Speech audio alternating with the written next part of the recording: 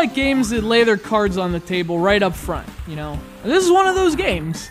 Still, there's people who'll be like, but what's the object? How many bosses must I face? Don't overthink it. Just do not fall.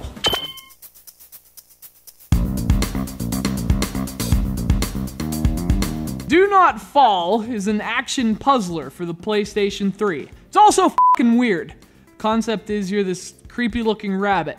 I don't know, maybe your cousin, the Easter Bunny, just got all the attention when you were kids or something? Now you're out to prove you're just as much a bunny as he is. So, you know, you work inside this vending machine and make drinks for people. This is actually a documentary, shot in Technicolor.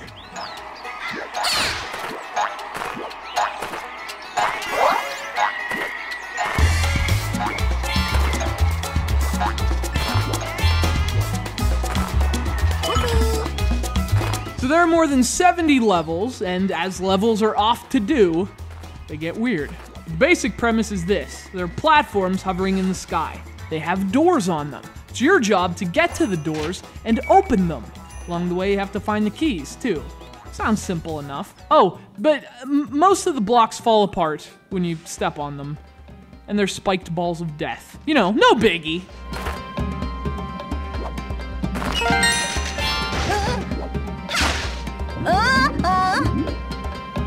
The game splits its levels into individual worlds, each of which has its own theme. And the themes aren't terribly original aesthetically, but they do manage to keep the gameplay fresh. Each world introduces clever new ideas and enemies to keep the concept from getting stale. And as a result, it never does. The game's fun from start to finish. A part of the reason for that is how well it plays. Your controls are pretty much limited to movement with the analog stick and jumping. You can also do a little dash that breaks through certain objects, and if you dash after jumping, it's like a long jump. But otherwise, that's it. That's all you have to overcome these puzzles. And that's what's so great about Do Not Fall. There's no unnecessary nonsense in terms of controls or mechanics, just simplicity, which puts the puzzles in the focus.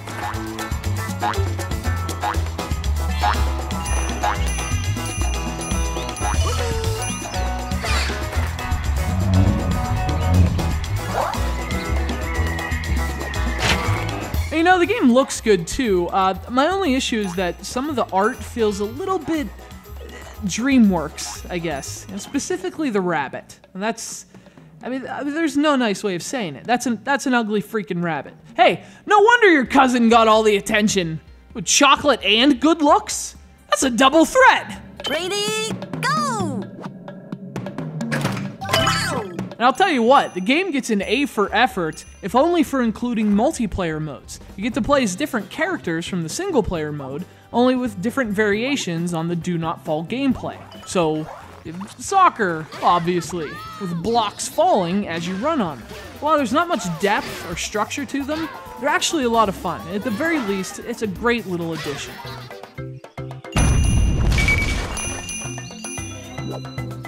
You know, there was a Game Boy Advance game called Frogger's Adventures 2 that was basically this same idea, only nowhere near as good. Do Not Fall gets just about everything right. The difficulty is perfect, the controls are solid, the level designs are fantastic.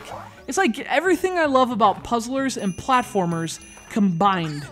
It's alright, it's alright. Break the rules and fall head first for Do Not Fall. But then don't fall after that. That would be a problem.